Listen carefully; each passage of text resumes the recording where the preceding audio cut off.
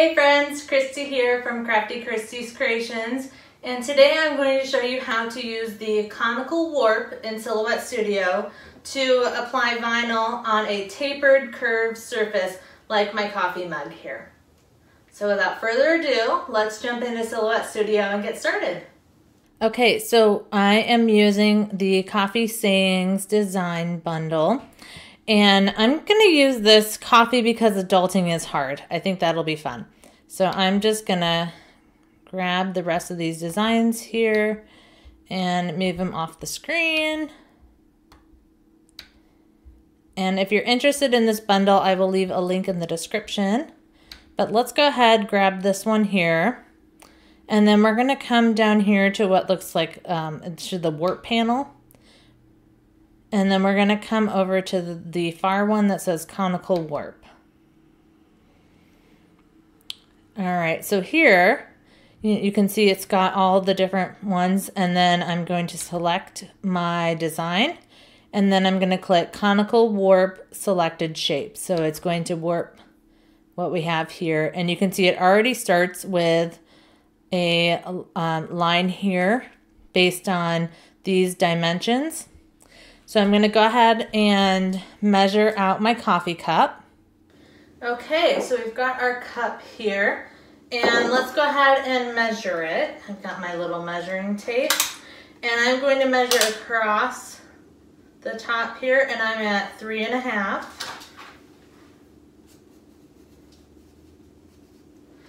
And then I'm going to measure it across the bottom,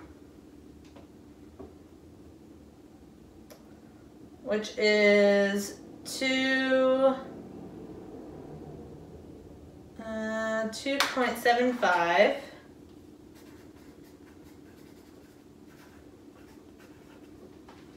And then we're going to measure how tall our cup is.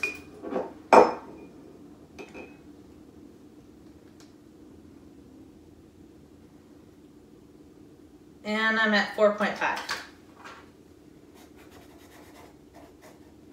And now that we've got our coffee cup measured, let's enter our measurements in here. So across the top, my coffee cup is 3.5 inches. The bottom was 2.75, and you can see that our shape is already changing based on what we're putting in. And the total height was 4.5 inches. Okay, so you can see, oh, and I hit cancel and,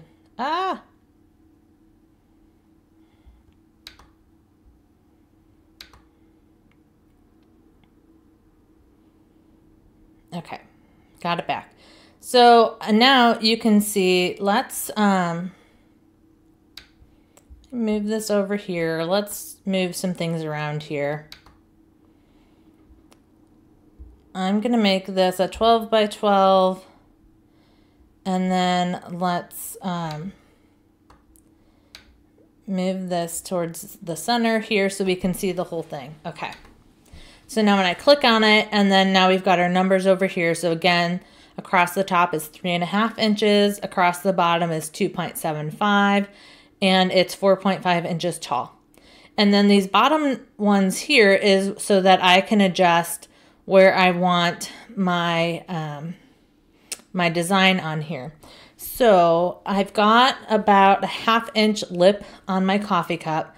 So I know I want to come down at least that far, but I am going to bring my design up taller. So that's this bottom one here. And I want it to be pretty much in the center of my coffee cup. So that looks good right there. And I think it's pretty centered left to right, so I like that.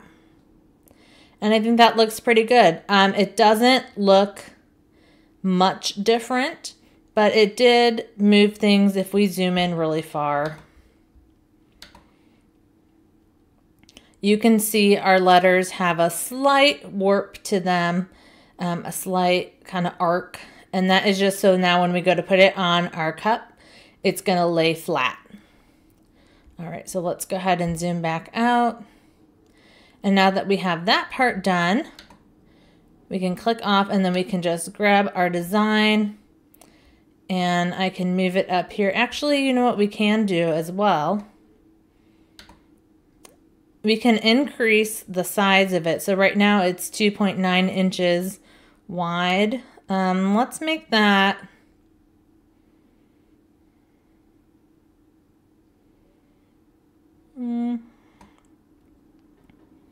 let's do I think 3.5 will be good. So I'm just going to type that in. Okay, so that looks good. Now I can go ahead and move this up to the top corner. So I'm not going to waste any canvas when I go to cut. And we can come over to our send panel. And now it's just going to cut like normal. I'm going to pick, I'm doing this out of permanent vinyl.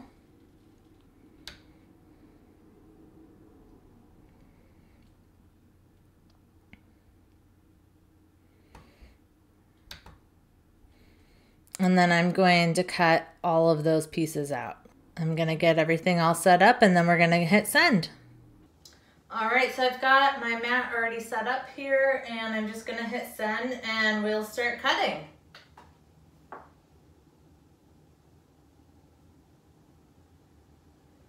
So while that's cutting, I'm going to go ahead and clean off my mug.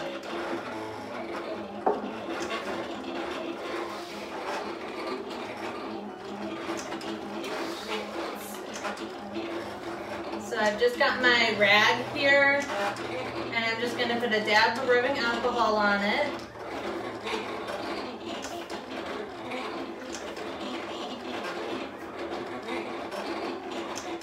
And the reason we're going to wipe down our mug is so that way there's no lint or smudging from my fingerprints that is going to get in the way of transferring our vinyl to our mug. So I'm just going to clean off anywhere that I think I could be putting this design.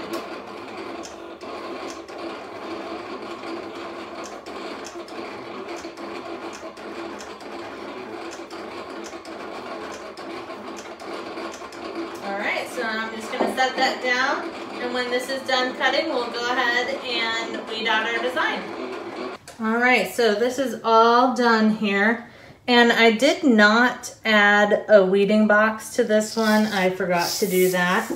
So I am going to peel this off the mat to do my weeding. Let me just cut this first. And I'm basically just cutting a weed box right now. It's always a good idea to add a weeding box. It makes it a lot easier, and then you can weed all the extra while it's still on the mat, which makes it much easier for weeding. Okay, so I've got that. I'm just gonna put it right here, and then we can weed. So I've just got my little poker tool that I got from the dollar store. And I like to start with the outside of my design. And because this is really small writing, I am gonna just go nice and slow. These are really thin.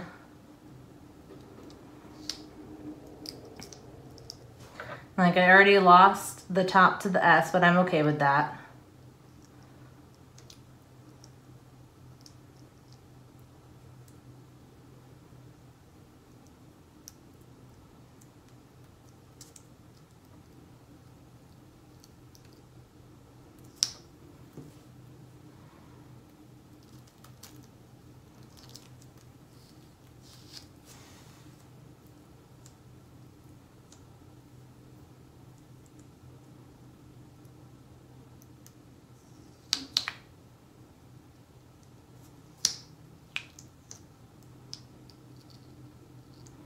Okay, so there's the outside, and then we're just gonna grab the inside of our letters here.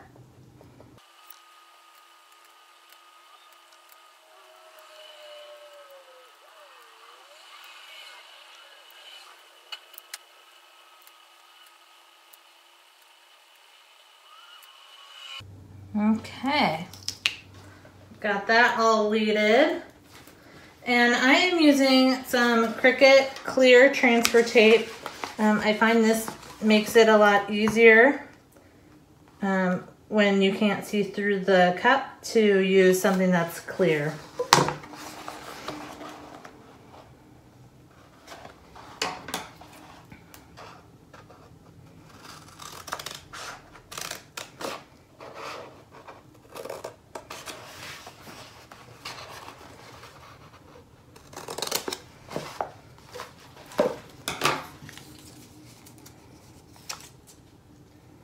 All right, so I'm just gonna try to put this on nice and straight.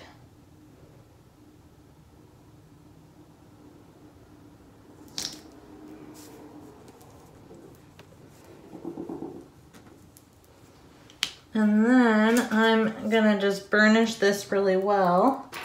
I'm gonna use this end of my little poking tool here.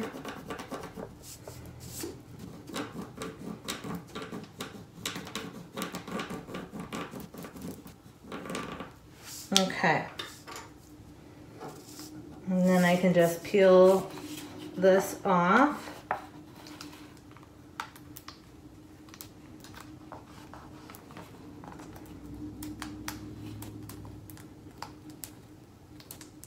If you're having a hard time peeling up off the transfer, you could always flip it over and peel it this way and pick the transfer off. Sometimes that's easier. All right, and then with my coffee cup, let's see, I usually hold mine with my left hand, so I'm gonna put it on this side of my cup so it'll show out. And I'm just gonna try to get that centered the best that I can.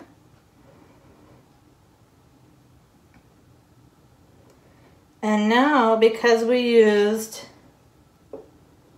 the curve when we designed it, I don't have to come in here and put all these little cuts into my vinyl because it's already made to curve the text. So when I put it on here, it's going to look straight to begin with. So I'm just gonna press this down really good.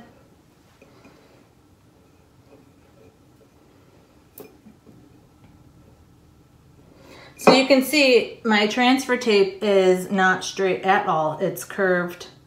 But my words are, I think, pretty straight. And if they're not straight, that is because I can't do anything on a straight line to save my life. So I promise you, even if it's not straight, it's because of user error and not because the technique didn't work. So I'm just gonna press this on really well. I can bring my tool back in here, press this down, make sure everything is sticking.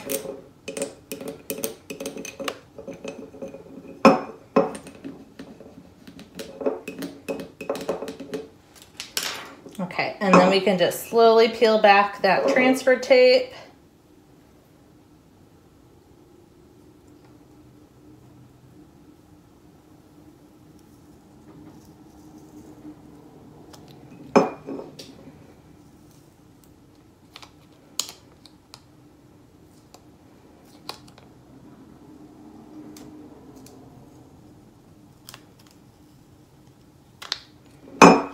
Okay, so there we have it. Yeah, maybe not completely straight, but again, that is my user error and not because of how we did it. This actually looks very straight here. So that is how you can use the conical warp to add things to a tapered curved surface to get them lined up straight.